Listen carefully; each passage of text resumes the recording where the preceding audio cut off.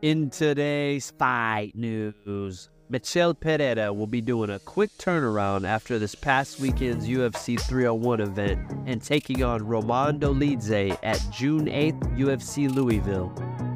On July 20th, Brian Kelleher takes on Cody Gibson at UFC Vegas 94.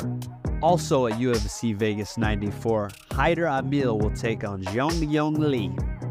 Fresh off of his UFC 301 title attempt at flyweight, Steve Ercik put a video out saying that he wants to make a quick turnaround and compete at the UFC 305 in Perth at his home country of Australia. During a recent episode of the Good Guy, Bad Guy podcast, former champ Daniel Cormier and lightweight champion Islam Makhachev had a little playful banter in regards to Dustin Poirier, Makhachev's upcoming UFC 302 opponent, and whether or not his guillotine is legit. Former light heavyweight champion Yuri Prochazka tells Lynch on Sports that he hasn't received any word yet on whether or not he will be facing champion Alex Pereira in a rematch for the title. The former champion said he will be ready though if he gets the call, and he's ready to fight as soon as UFC 303 if the UFC wants it. Recently, heavyweight champion Jon Jones had a back and forth with fans on his X account, during which he argued his case that he's not holding up the heavyweight division by waiting for a matchup with Stipe Miocic, who is considered the GOAT of the heavyweight division. Jones states that he has put in the work as a champion of the light heavyweight division for so many years, and he's entitled to wait a little bit to heal and have Stipe for a mega fight. Bones also tells fans that he will come in heavier than he did during his title-winning fight against Cyril Gane last March, in which he weighed 248 pounds. Former heavyweight champion Stipe Miocic says that the UFC had originally planned for him to fight Jon Jones for the title in July, but that was obviously postponed due to an injury to Jones. The former champion says he now expects to face Jones in November at Madison Square Garden. While speaking to MMA Junkie, top-ranked lightweight Benoit Saint Denis had this to say about a future matchup with Arman Tsarukyan. "I would love to face Arman Tsarukyan. It would be a great fight.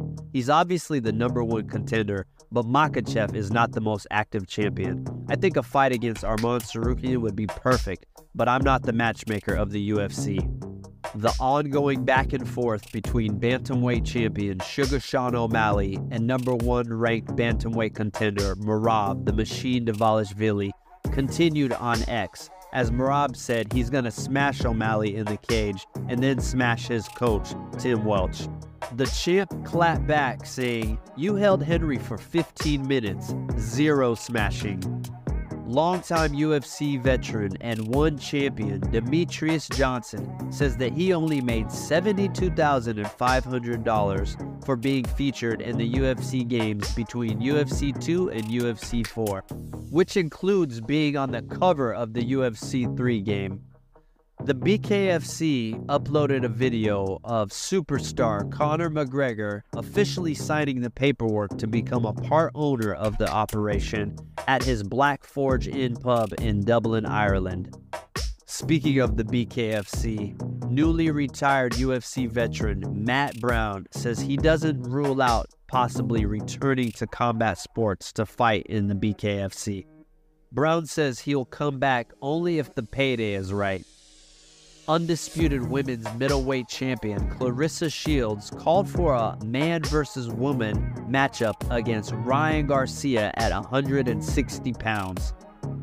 After Artur Beterbiev had to withdraw from his light heavyweight unification bout with Dimitri Bivol, the WBO has ordered Joshua Buatsi and Anthony Yard for the WBO interim light heavyweight belt, as Beterbiev is injured and cannot defend his portion of the title. It looks like Canelo Alvarez is still holding firm on his demands of $200 million to face rising superstar David Benavidez. Ahead of his upcoming boxing match with Hall of Famer Mike Tyson, YouTuber Jake Paul tells Sky Sports, "It's an honor to be in the ring with Mike Tyson, but I have to end him. It's war. All is fair in love and war. I love the guy, but as soon as it's turned into a pro fight, one of us has to die." And lastly, heavyweight Hall of Famer Lennox Lewis says that Tyson Fury is going to beat Alexander Usyk and become the first undisputed heavyweight world champion since he did it in 1999. Thanks for watching. If you enjoy the content, like and subscribe.